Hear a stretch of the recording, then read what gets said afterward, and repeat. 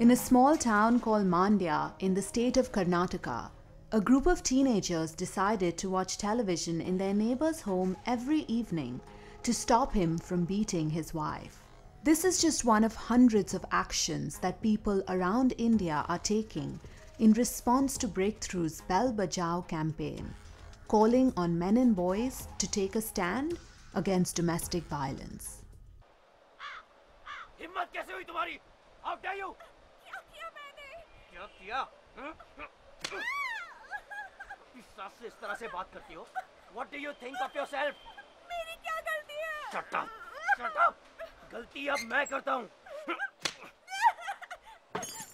झूठ बोलने की आदत पड़ गई है तुमको? Just because I don't say anything. तुमको बस एक ही भाषा समझ में आएगी।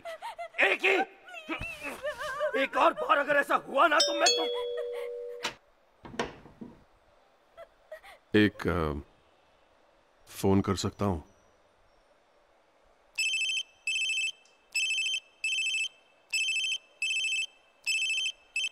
हेलो जी, अब मैंने ही फोन किया था। Bring domestic violence to a halt. Ring the bell.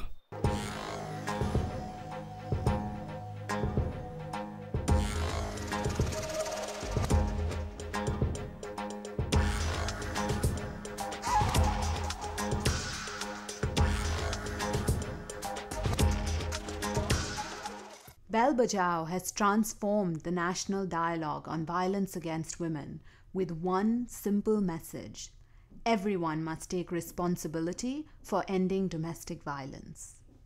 Thousands of young men and women trained by Breakthrough are driving this message home. They are taking Bajao into homes, schools, shopping malls and workplaces. Breakthrough की training के बाद हम लोगों ने महिला दिवस पे 3 event किए थे नुक्कड़ नाटक के। समाज को ये निर्देश देने की और उनको ये समझाने की कोशिश करी कि जो ये लैंगिक मतभेद है वो अच्छी चीज़ नहीं है और महिलाओं में और पुरुषों में जो अंतर है उसको मिटाना चाहिए। संकोच है कि हम लोगों के सामने कैसे जाके बोलेंगे, कैसे बात करेंगे। एक शर्म जो थी आंखों में कि नहीं हम नहीं कर सकते ये चीज़, तो वो चीज़ ख़त्म हो गई। और ऐसे ब्रेकथ्रू ने ट्रेनिंग दिलवाई कि माइंड ब्लोइंग। अगर सोसाइटी में कुछ भी हो रहा है चुप जाते थे, चलो ठीक है हो रहा है, मुझसे इसे क्या मतलब। लेकिन ट्रेनिंग करने के बाद हम लोगों ने ये महसूस किया कि अगर कोई भी घटना हमारे सामने होती है, नाइंसाफ़ी के खिलाफ होती है, तो अंदर से ये इच्छा करती है कि हाँ इसकी हम मदद करें और जहाँ तक संभव हमसे हो सकता है हम उसकी मदद भी करते हैं। इसको करने का मेरा महत्वपूर्ण लक्ष्य यही था कि मैं सबको जागरूक करूं।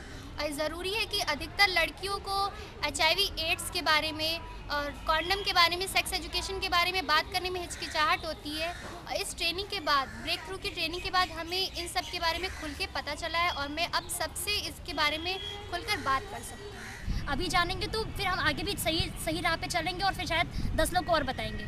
इसलिए बहुत ज़रूरी यही जो टाइम होता है, जो एज ग्रुप, यही एज ग्रुप होता है जो अभी सीखता है और आगे सिखाता भी है।